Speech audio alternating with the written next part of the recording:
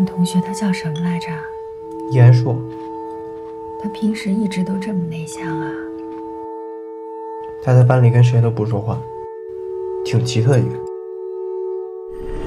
喂，去我家玩。你爸妈是做什么的？我爸是搞生物的，他在一个仪器公司工作。我妈，她以前是个空姐，现在在家里管着我。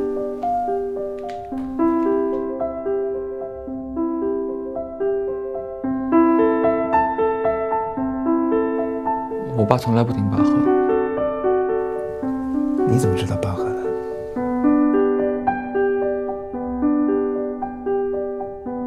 那你妈妈呢？他死了。你爸为什么打你？他经常打你吗？他爸今天放学来接他。他爸不会对他做什么吧？严硕。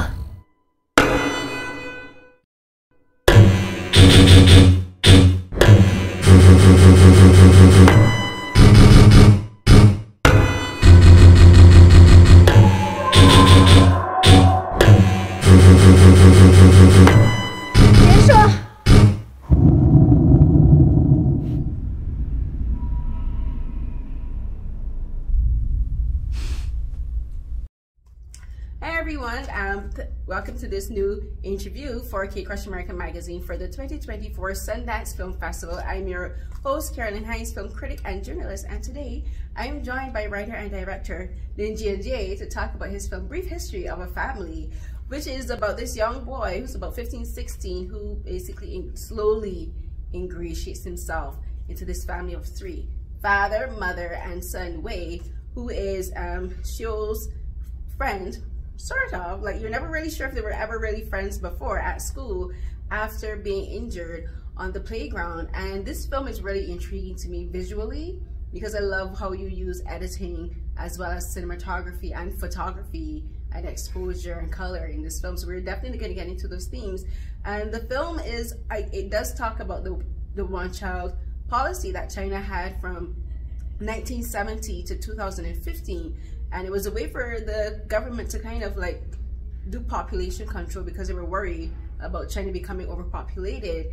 And it worked for a while until it started to backfire, because if you do something for too long, it's going to have consequences. And for the Chinese government, for the population, the consequences were that the birth rate began to fall too low, especially for a country the size of China. And your film talks about that in a very subtle way. And it talks about it not in a political sense, but in a family sense. You bring it from the grand scale of the country and the politics and bring it into how it affects these families individually. So, but first, something I want to ask you about your start as a filmmaker, because you began as a bioengineer or biomechanics, sorry. So talk about going from that background into filmmaking. It's more of a, I mean, first of all, I was just a student. Oh, you were just a student? Yeah, I was just a student. I didn't have any work experience. And it was more of an early existential crisis when I decided to try to decide what to do after my undergrad study. I actually got this really good opportunity to pursue a PhD with one of probably the best biology professor and expert in the field. In the top universities in China, but I just had a moment and I was told that it's going to be a 10-year commitment, and at the time I just had a little bit of doubt. So I started to like I did some soul searching, and I was like, you know, maybe this is not the direction I wanted to go. So I try to like look for things that I could be interested in pursuing, and film is something that even after I decided to pursue film, I didn't know if it's the right path for me. Like I got into NYU and I started doing these things, learning and doing short films. I didn't know if it was the right path for me still.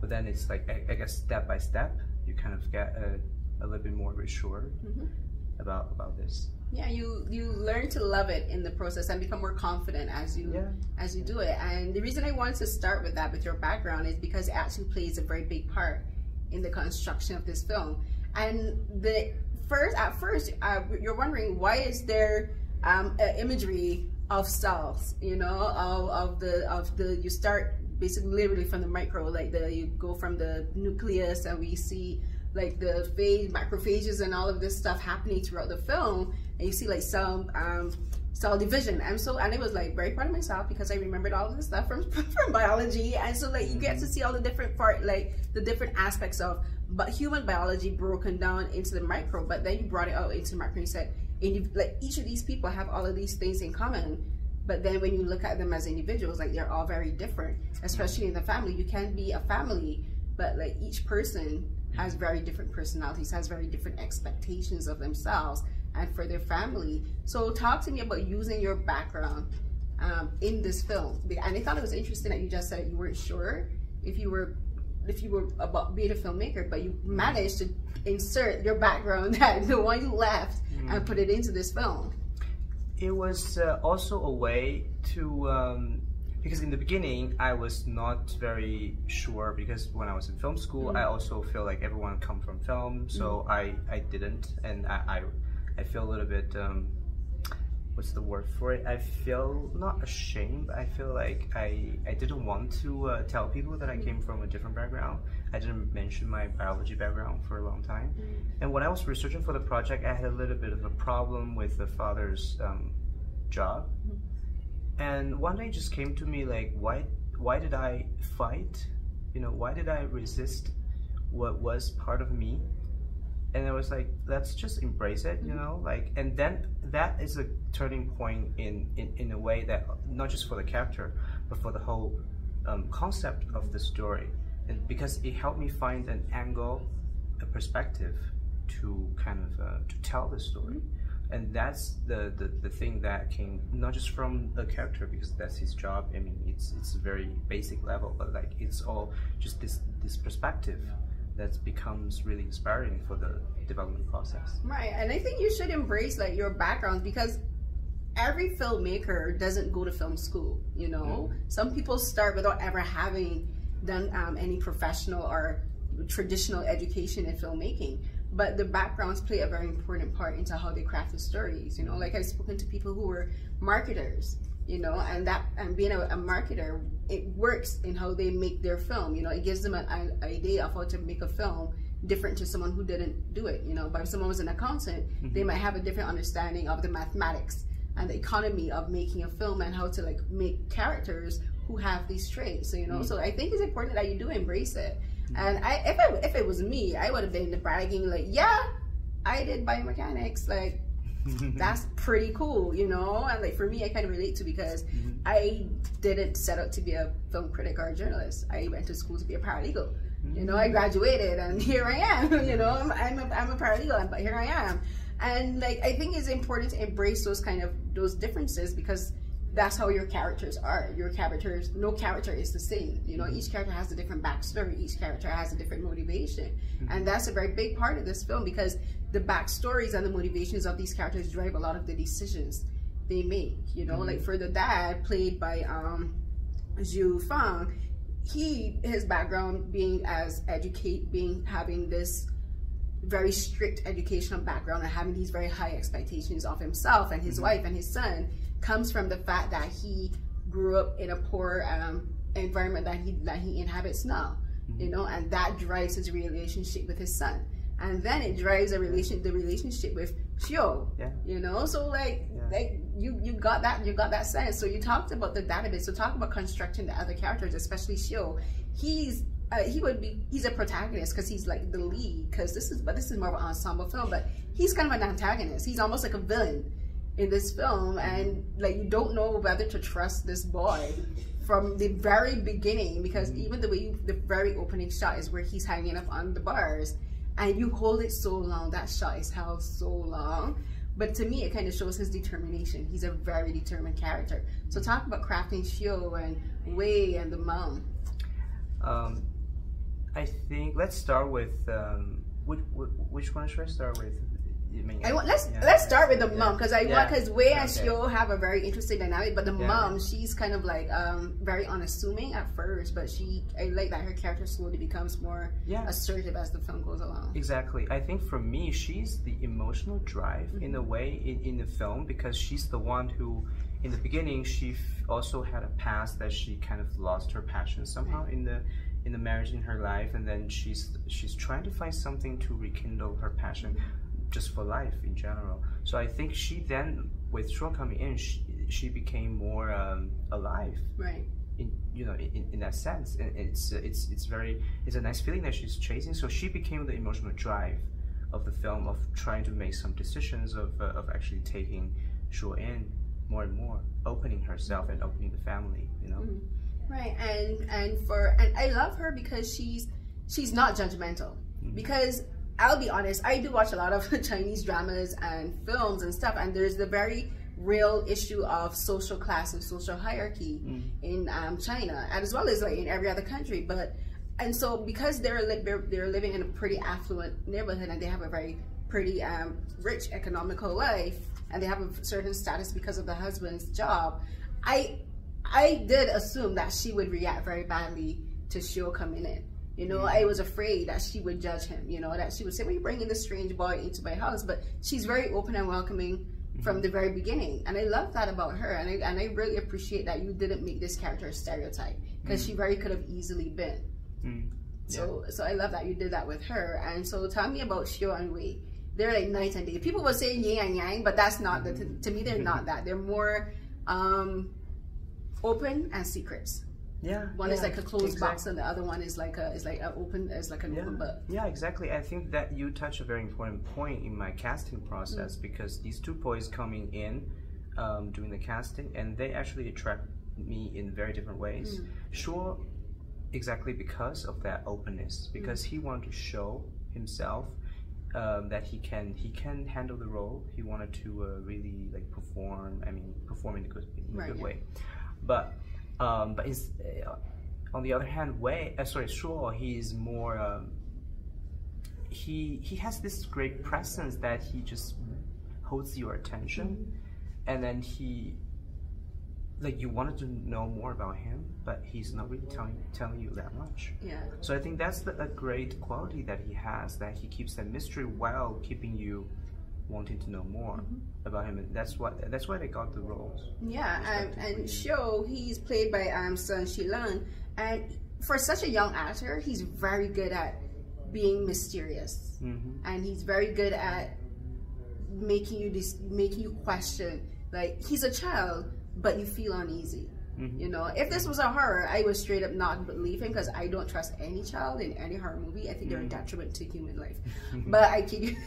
But for a very young actor, he's very good at having this air of mystery. And then when he's supposed to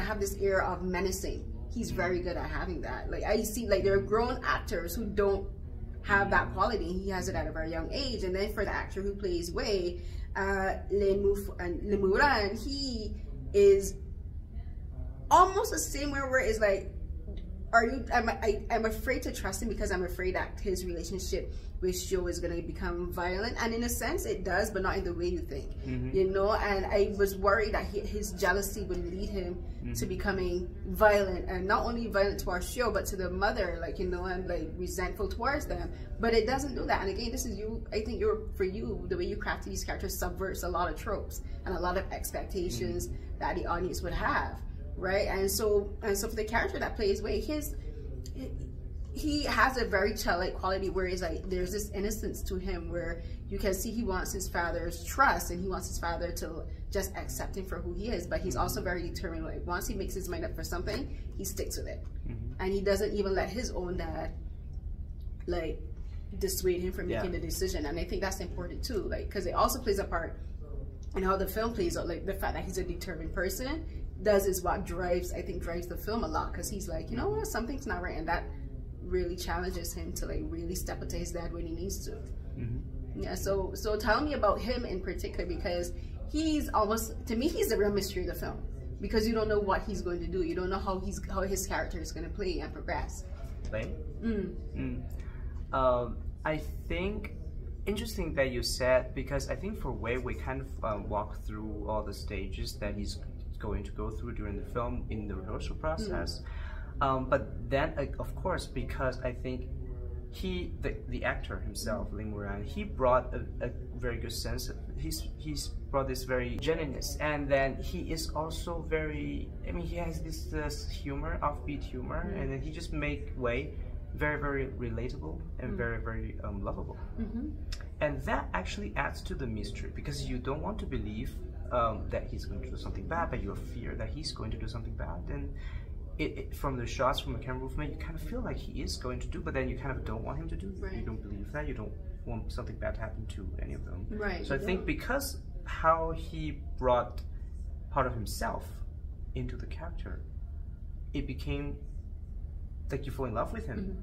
Then it becomes more mysterious. I think that's a very nice touch. Yeah, it is a mystery how these two boys move around each other. You know, they're kind of like and you use fencing. Fencing, I think for this film, there's a lot of motifs and themes I use, and I see fencing as that. Like these two boys, Xiu and Wei, they're like two fencers. You know, they're coming from opposite sides, and like it's a fight, but it's a fight from a distance, because with fencing, like there's rules to the game. You know, like like if you parry, you can only parry in a particular way. If you step the wrong way, you get disqualified. And for me, I kind of saw their interactions a lot like that, where they're moving around each other, they're parrying, they're thrusting and stepping back, and like testing each other's limits. And you use that in the fencing, but there's something you do with clothing in this film that is very interesting. The use of shirts and sweaters and colors. Like there's a shirt that Wei owns. It's a champion shirt, you know, the brand champion, but it has champion all across it. And their first interaction when he brings Xiu home, he's giving Xiu a plain white shirt to sleep in, and Xiu's like, I don't want that. He's like, give me the one you're wearing. And I thought that was so interesting, because it's like you can see he's already not only ingratiating himself between the parents, but he's already trying to usurp Wei's position within his own space. So I love that scene. So tell me about that scene, because I think that's one of my favorite scenes in the entire film, because it's just, it says so much about who these boys are and what this film is about. That is also done with a lot of ambiguity, because as much as you think it is some usurping, but it's also he's just like an opportunist in a way that he's like, oh, I like this one. You know, he could be innocent in what he says. So I think these all rely on Jianjie Lin's performance as Shuo, as someone who, like, you just keep guessing what he really is thinking. You know, he's not really telling you. Yeah, it's like, what is your real motive? Like, what are you thinking, guy? Like, is this like you say, like, it could, and is, I think for a lot of people it could be the way how you also is about how the audience interprets a lot of scenes. And for me, I just like interpreted everything he did as a competition. You know, because there's like the scene where they're playing the game with the coins, and he's like, oh, the person who moves second gets to determine who wins. You know, and like a lot of their interactions. It's about winning and losing. It's everything is like that. Yeah, I think in a, because I didn't want to do a classical sort of a conventional genre film. I also didn't want to do a very standard drama. So if it was a classical sort of genre film, this would go to more of that direction of more violence and more like revealing the dark motif. But it's not. So I think that by taking away that, the movie become really alive for me and very different. Yeah, special. Yeah, because there's a lot of things he does. It's kind of like marking his territory, but and it literally and figuratively, right? And I thought that scene, the lady next to me was like, oh my god. I'm like, the lady next to me was like, oh my god. But for me, I was like, this is a genius scene right here. I'm like, he's like an animal marking his territory, right? And so I was like, and I think it was a brave scene to do, because like he's such a young actor. Yeah. And so I thought it was a brave. Yeah.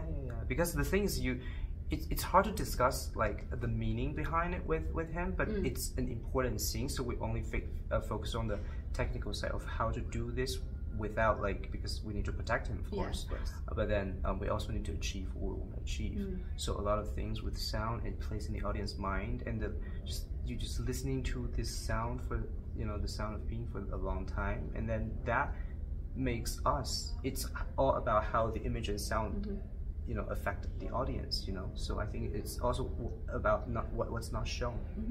Yeah, it's about making the audience uncomfortable. And that scene kind of plays into the very first scene with him holding onto the handlebars, because you said it's a scene that kind of goes on, and you're wondering like, how long can this guy hold out? And then it's again, I took it as another sign of just like his personality. Like he's a very determined person, and he's like, if I'm trying to make a point, I'm gonna make it as long as I possibly can. I'm gonna make sure that point stays stuck with you. Yeah. And he leaves an impression. I think it's a very bold move.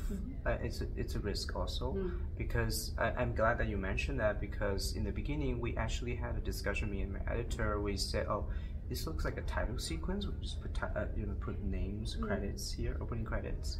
But then at one point we decided not to do that, because I thought, what if we just take the audience here and show them a super long scene, but without any distraction, which is the act of looking. We're training the audience for the act of looking, to pay attention to the entire movie like that. Right. So it kind of also sets the tone that you need to watch. You need to really watch. Right, and I think that one of the other themes in the film is that really sticks out to me, and this is going to tie into me, I think, to the biology of the film, is exposure.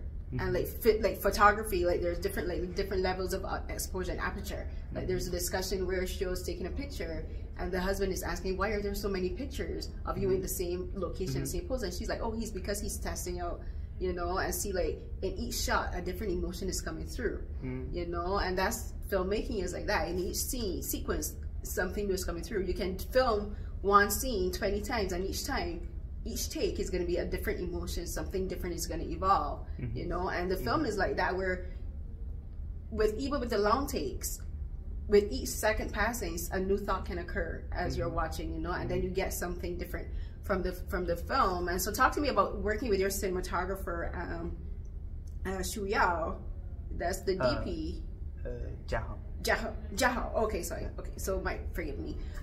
Because I love the cinematography in this film, and I love the use of lighting and coloring in this film. There's like scenes that are really bright, like the scenes with the mom in the supermarket surround looking at the oranges. Like those scenes with her are very bright, but the scenes with Shio are very dark and like mysterious. And then there's scenes with like Wei and the dad, where they're kind of sitting in the pocket of both light and dark.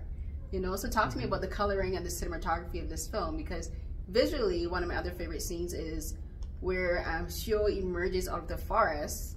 They're looking for him, and he's in the mist, and then it becomes clearer and clearer and clearer slowly. And then right after that, I was just like, I gasped, because I love this sequence. Right after that scene in the forest, they're on the balcony, I guess, where they're taking pictures, and the mountains in the background kind of echo that same sentiments, where they're, because the further that something is in a distance, the more opaque it is. But then the closer you get to it, the more clearer the image comes. And it's kind of like the film is like, the closer you get to show, the more you're understanding this character. So just talk to me about the cinematography in this film. Well, actually, I think for me, in a way, it's the opposite. The closer you get to Shuo, you're not sure what you know about him, actually. But going back to that scene you talk about in the forest, that was actually an idea that came to me during the editing, because that paragraph when the parents were discussing about the photography, it was in the script, and I think it was nice. And then in the editing, I just thought the scene in the forest, one day there's an idea that came to me. It's like, because this is kind of it's a sequence that people can interpret both as real and a dream. But for me, it's all about adding that little bit, because they were talking about photography. And then the next thing is the Shu is taking photos. So I think here it's very nice to have a little bit of echo. You know, like you have that scene become part of the photo, like the photo taking process, and you see the exposure going higher, and it almost to me feel like a horror moment. But what kind of horror? It's not the the genre kind of horror, but maybe it's the horror of the parents' fear. You know, what they fear inside. So I think that was something that came to me in the editing process. I think the interesting thing about this movie is a lot of the things were inspirations come to me step by step. Like in the pre-production, there are some new things that came to me that made me change some stuff or chose a different location. In the editing and the music choices, like every step of the way, there are new inspirations. So I think that's what excites me about this film. It does. I like when you have your script, you already know what you want, but then as something occurs to you during the filming process or even during the editing process, you can be adaptable enough to say, okay, you know what, let me roll with it. Let me roll with this.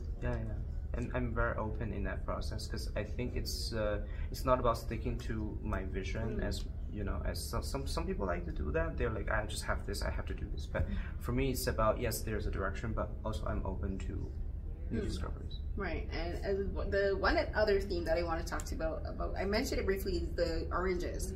And I was doing some reading, because again, I'm the kind of person, if I see a cup, I wonder, is this cup just a cup or does it have a deeper meaning? So I went looking up the meaning of oranges and the color orange in Chinese culture. And it symbolizes vitality and warmth and prosperity. And it kind of made me think of like not physical wealth, but emotional wealth and familial wealth and stability. And this family is lacking that, because it's just the three. And because going back to the theme of the one-child policy being interwoven in the film, is I kind of saw it as, when he gives her that orange, that's where the light bulb in her head comes on, where she's like, oh, could this possibly be a son? A new son, you know, someone that I can, someone else that I can look after. And then there's the other scene where she's in the supermarket, and she has all of these oranges around her, and I kind of saw that as possibilities. Like she's looking at, oh, these are new possibilities. This is where maybe I can adopt this child. It's not the thought adopt doesn't fully form, but that's where like the cell, the first cell before it multiplies and you know, mutate starts to happen. It's interesting that you compare that with cells. I think that's very very interesting. I didn't even think of it in the beginning. You know, the thing about one orange versus a lot of oranges. I think that's a very good comparison. Like you said, it's about vitality, it's about hope. And also I want the DOP and I want the space to be very a little bit cool, because this is their life. It's very elegant, very neat, very orderly, but very cold, clinical. But then you have the orange coming in and breaking up all of this color palette. Yeah, it's very neutral. Their home is very neutral and very tans and whites, and just the blue is only present in which I thought was interesting, in Wei's room. He wears a lot of sweaters that are like blue and black and white, but like it's a very intense blue, like and then Xiu just comes in like this bright burst of color, and it seems like a positive thing, you know, for her anyway. She's like, this could be a positive thing. Like she's like, this is a bright burst of color in my life. But Wei, I love that Wei doesn't get immediately jealous. Like he loves, you can see he cares for Xiu, and for her, I think because Wei doesn't have a negative reaction at first, it makes it easier for her to kind of foster the idea of bringing Xiu into her house. So talk to me about their relationship, because they don't really have many scenes talking to each other, but I think their relationship is actually closer than it seems. Oh, of course, yeah, because it's let's say it's a creative decision to actually remove some of the dialogue and rely on more of their interaction to tell the relationship, because there, of course, the instant connection, the instant attraction in the beginning, and then there's a little bit of the, oh, you know, let's be friends, that kind of, you know, let's just play games, like we bond through activities, through doing things. And then the coin thing, it's both a power play, but it's also a kid's play. So like, they kind of, I think after that scene, it's more like, oh, Wei is like, oh, you kind of get me. And that actually didn't make him alert, but actually make him more curious about Xiu. Yeah. So I think I tried to before, there might be more scenes in the earlier drafts about them having conversations, but for me it's actually more about just the way they are around each other, and each scene is more expressive without a lot of dialogue. I think that's the direction I was going for.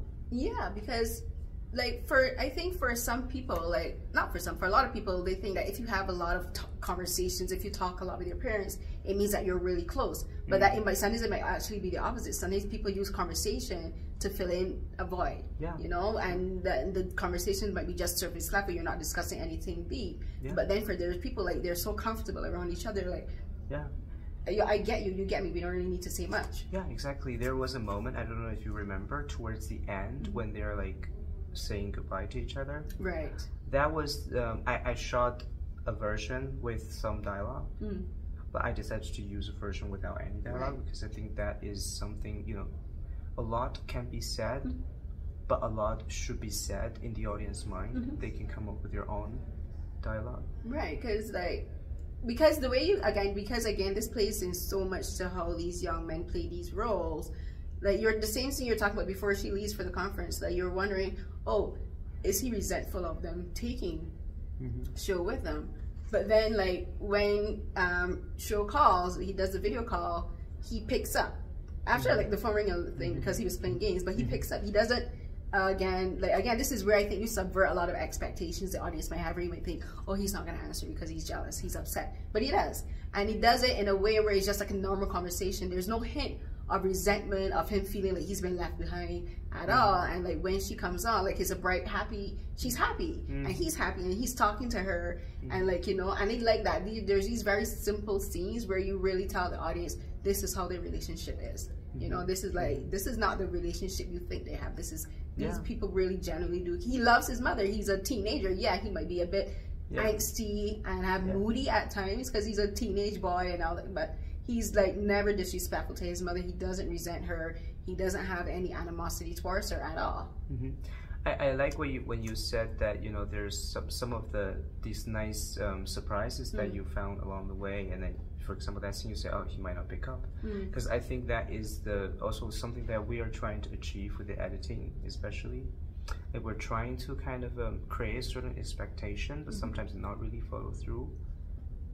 Yeah, I think you did, because like the film, no, seriously, because like there's as we were talking, there's a scene again where I just like this guy, like the scene at the dinner table where he's pouring the soy sauce on the rice. Again, my audience was like, people in my audience were laughing, but you can tell when people are laughing whether it's an uncomfortable laugh, because you're like, what's happening? Like, this is kind of a disconcerting thing because he's just pouring the soy sauce, and I'm like, you didn't show a shot of the bowl, but I'm like, if you had shown a shot of the bowl, it would have been just like rice swimming in soy sauce. Like, he's just like, oh, my dad says that if you, like, you know, because we're probably gotta eat soy sauce with rice and that's the way to do it. But my head was like, that's not that amount of soy sauce. But again, that's like, like you kind of subvert a lot of expectations for the characters, because in that scene where he's doing this really awkward and, to me, potentially menacing thing, I read that scene as almost like a threat.